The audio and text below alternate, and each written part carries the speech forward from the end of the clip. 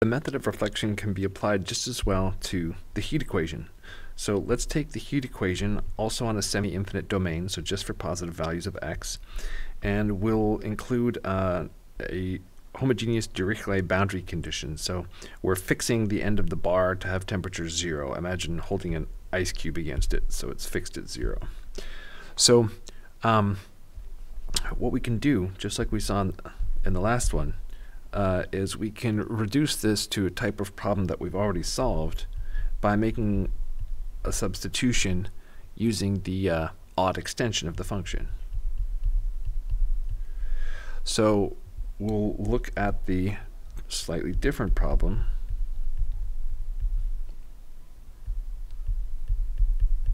So we'll define the initial condition to be psi of x, and now this is for the entire real line. And the idea here is that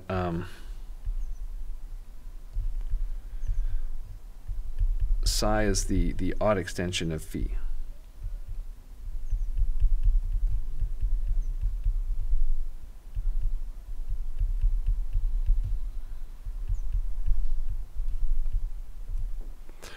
Okay, and so now we have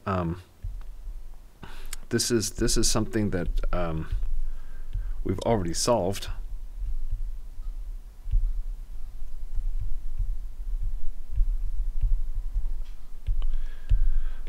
So we'll be able to take our solution and then just restrict it. In other words, just only care about the part that's on the positive axis. So let's see. So if we look at the solution from section 2.1, it tells us that we need to take the convolution of the heat kernel with our initial condition. And then we know something about our initial condition. It takes different values on the positive and negative real axis. So let's split the integral into the positive and negative parts. So on this one, it's going to be negative. Oops, that should be a y. And then on the positive x-axis is just good old phi. And again, that should be a y. And so combining this, we can write it as the integral from 0 to infinity of g x minus y t minus g of x plus y t against phi of y. So I'm just making the u substitution or change of variables minus y going to y in this first integral there, and then I can write it as one entire thing. And so, like I said before, this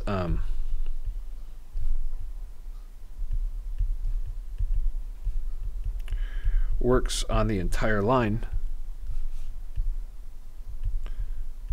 So in particular, it works for positive x if we just restrict attention to positive x. And I didn't mention this earlier, but I just wanted to point out that our solution u is going to be continuous, and the odd initial condition implies an odd solution.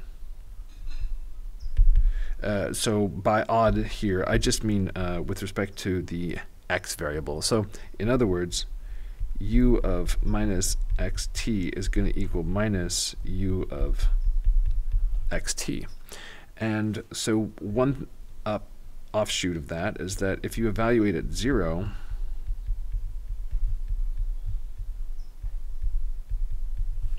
you see that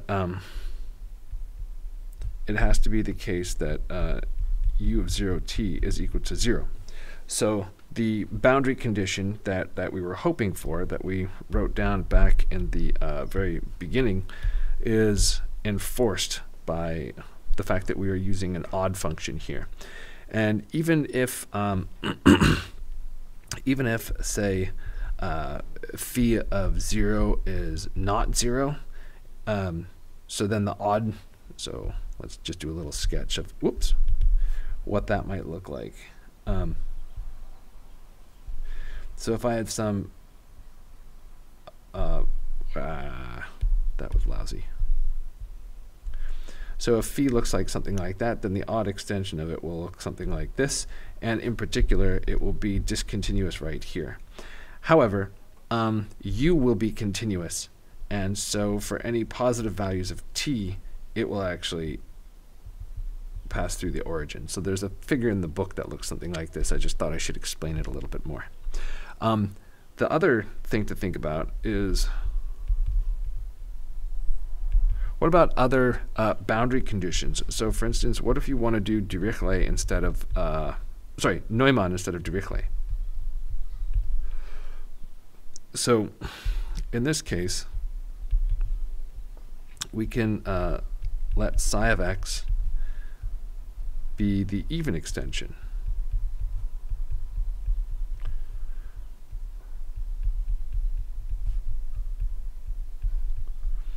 So again here, if we're in the latter case, x negative means that minus x is positive, so this expression is well defined again.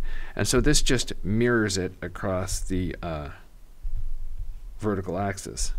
So if you had something that looked like this, then its even extension would look like this.